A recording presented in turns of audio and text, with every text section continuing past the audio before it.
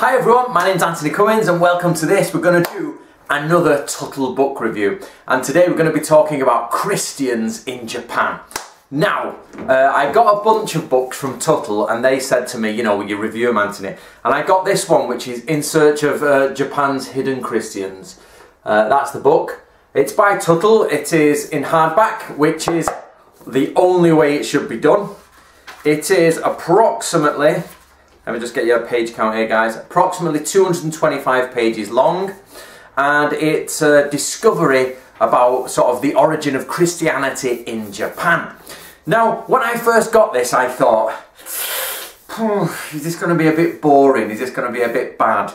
But to be honest, it's probably been one of the best books I've read from the 12 I got. Now, the reason is this: I'm obsessed with Sengoku period Japan. I'm talking old Japan, you know, where it was battle torn.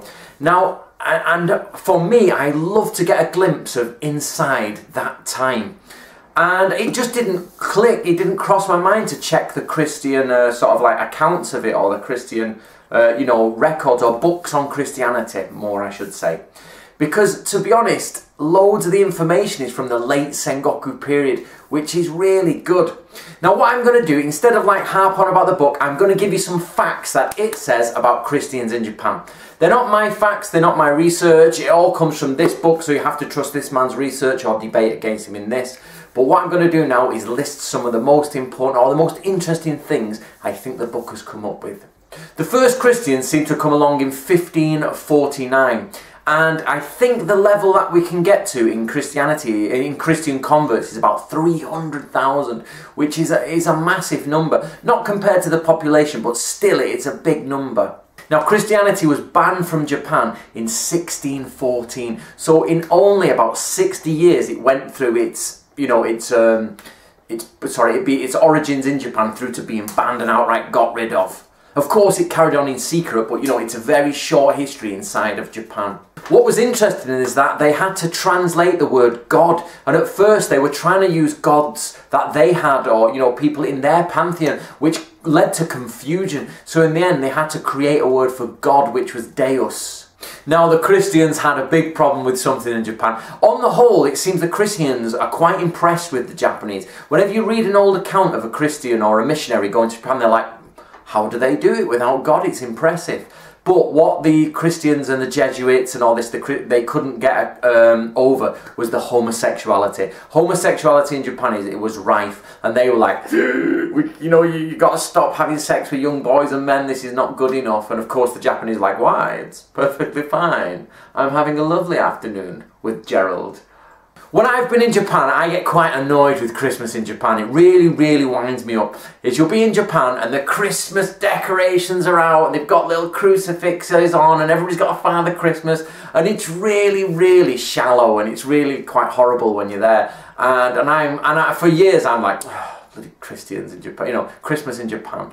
But actually the first Christmas in Japan was, let me check this, 1552, and so yeah, they've had it there for quite some time. Of course, Christmas was a different thing back then. It was mainly a mass, and it wasn't what you you know, experience today. But yeah, they had Christmas in Sengoku period Japan.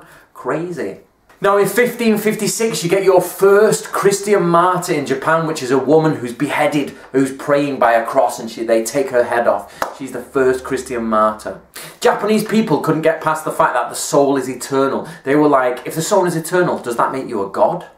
In 1579, we have like a mass convert of 100,000 converts, and you have problems with, you know, between the ruling powers at the time. And apparently there was an argument between some of the Jesuits and some samurai in front of Oda Nobunaga. And one of the opposing men tried to get a person, tried to cut their head off and get them to show them where the immortal soul is. Because they were that angered at the concept of the immortal soul, they were like, right, if I take his head off, you show me where it is. And Nobunaga in the end is like, right, alright, calm down everyone, this is getting silly. Where's Gerald? Come on, come on. 1587 sees one of the first times Christians starts to be cast out. There start to be problems with how they're going along. Did you know in the late 1500s, 4 Japanese people travelled around Europe and Rome and everything, and they became a little bit of a celebrity, and they came back to Japan, and were, you know, obviously dressed as Westerners and had learnt Western ways and seen the way of the world, and they obviously had a great tale to tell. But it's weird that this is Sengoku period Japan and they're touring Rome. It just goes to show how much Japan was open in those days. The first Japanese priest is in 1601. Then as time goes by, you start to see the persecution of Christians, and you get about 20 odd people hugging crosses, ready to die for their faith, and they also become martyrs. At this point you also get William Adams. Do we all remember William Adams? He's the main protagonist in the Shogun, the TV series, and he's a real character who came about in Japan, and he was the one who befriended Tokugawa Ieyasu, and he's there at the time when this movement of Christians was about. You even get priest holes in Japan. If you've not been to sort of like England, you can go to old houses and see priest holes where they used to hide Catholic priests. And it seems they had the same in Japan, where they were hiding Christian priests so the priests could do their worship in the, you know, the silent hours, and then move around to different houses.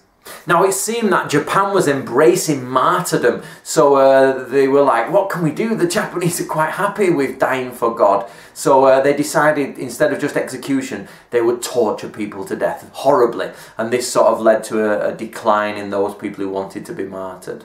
Now the 1630s, you get the Shimabara Rebellion, which is known as a massive Christian rebellion, but it's, after reading that and a little bit of knowledge, it seems there's a little bit more to it than that. But there were many Christians there, and it is considered a Christian rebellion. But the book will go into it a bit more. But what this means, or what's nice, is the fact that you have this idea of a Japanese battle, one of the last Japanese battles, and it's basically people flying Christian crosses and Christian flags, you know, in Japan in this early time. In fact, one of the last important things was, you know, has a heavy Christian influence and a Christian battle. Now, the author says that this battle that we're talking about has almost the same amount of deaths as Nagasaki, the bomb on Nagasaki. I haven't checked those figures, but the Shimabara rebellion, they were literally massacred.